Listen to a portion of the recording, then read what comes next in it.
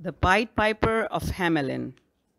Hamelin is a small town in Germany located on the banks of a large river. Long ago, Hamelin faced a big problem.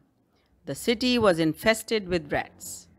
They were found everywhere in houses, inns, schools, shops, and even on the streets. The rats were of all sizes: big rats, small rats, fat rats, and thin rats. There were black rats, brown rats, and gray rats. The rats fought with the dogs. They even bit small babies in their cradles. They ate up all the crops. The people of Hamelin were fed up. They started losing their patience. They finally went to the mayor and asked him to do something to get rid of the rats. The mayor said, "What can I do?" The people demanded that he should find some solution to the problem. As they were discussing the problem, a strange looking man knocked at the door. He was tall and thin. He had shining blue eyes and long hair. He wore a colorful coat and a green cloak. His hat was red in color with a white feather on it. He held a long pipe in his hand. He said, "I'm the Pied Piper. I see that you have a rat problem in Hamelin. I will rid you of all the rats.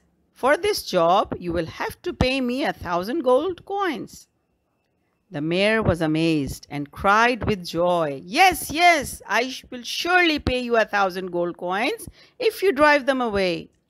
The Pied Piper walked in the street, playing a sweet tune on his pipe. At first, nothing happened. All of a sudden, there was a noise and thousands of rats came running out from all directions. They all rushed together and gathered around the Pied Piper.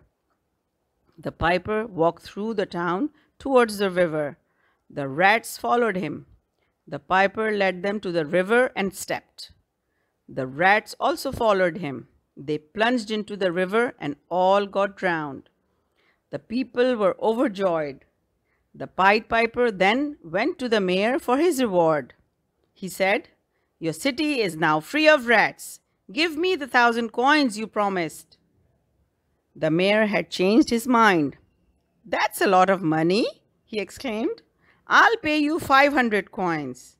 The piper became angry and said, "You promised to pay me 1,000 coins. You must honor your promise.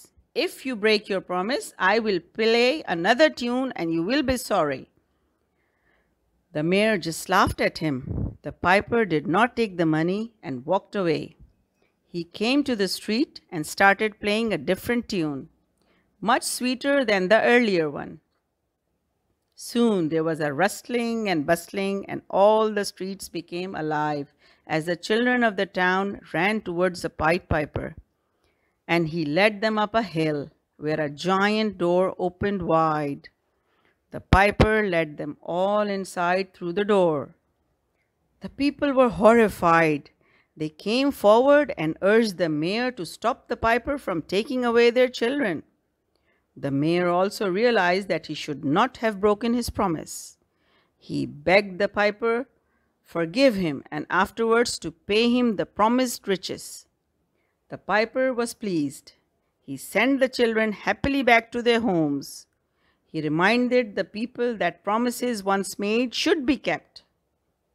Saying this, the Pied Piper walked away quietly with his bag of gold.